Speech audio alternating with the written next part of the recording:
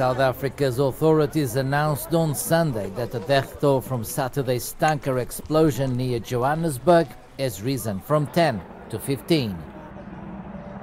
The tanker contained 60,000 litres of LPG gas and got stuck under a bridge in the residential area of Boksburg.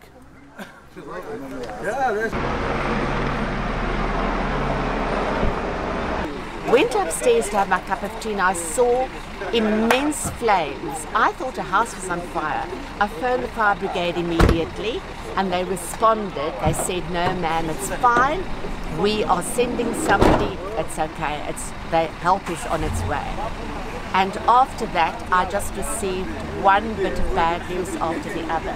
There are 2 children here across the road, 16 the girl and 25 the boy, who came and did my lawn every weekend for me.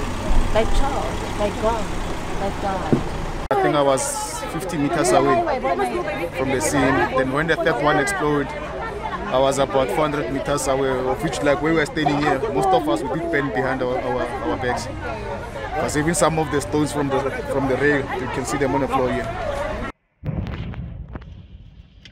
A spokesperson for the local emergency services said the truck was trapped under a bridge early on Saturday.